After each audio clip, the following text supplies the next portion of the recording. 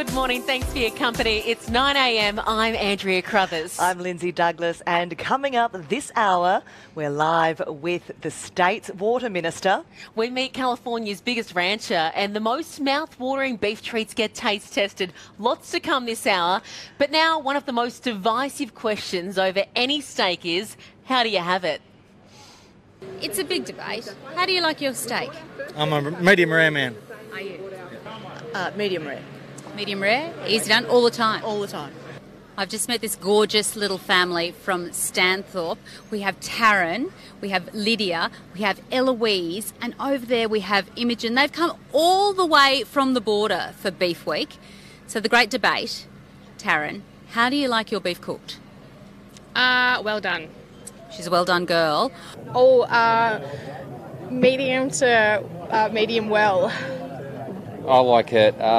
I like it really rare actually, but I normally go medium rare because the other person sitting across the table from me doesn't like it when it's run off the plate. So. Oh, mate, probably raw, I reckon. Oh, medium rare, always. I like my steak medium rare. How do I like my steak? Oh, medium rare. Very cooked. Very well cooked. Oh, I'm a little bit different. I like it really dead. Do you have yours crumbed? No, but those well done people need a few questions asked of them. I disagree. I'll take it. If someone else is cooking it, I'll take it.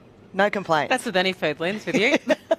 A centre ring has absolutely come alive again this morning. The finest of all the breeds strutting their stuff in the Nutrien Ag Solutions Stud Cattle Championship. Martin Bunyard is live. It's Droughties. It's Charolais. Santa Gertrudis Bradford. It's all happening out there, Marty. Yes, it certainly is for day two of the stud championships out here. There we'll see some of Australia's best stud producers strutting their sires and, of course, parading their feminine females. As you can see behind me, the Droughtmaster judging, it's currently underway. There's 216 entries there being judged by Andrew Raff. But now turning our attention to the commercial cattle competitions, and last night the National Beef Carcass Competition Grand Champion winner was announced, and he joins us now. Darren Hamblin, congratulations on winning the Grand Champion Carcass. Can you tell us all about the Carcass? Yeah, I had a look this morning. He's by Next Gen. He's a Pol Wagyu bull that was a combination of three breeders that worked together to build these genetics over the last 8 years. Excellent. How did it feel to win such a prestigious competition? Oh, it was fantastic. The first time we've been in it, that class that they started opened it up for us to go in it. It was really good. It was, I guess, good payback for us working together. We had a goal and we achieved it already, so it's fantastic.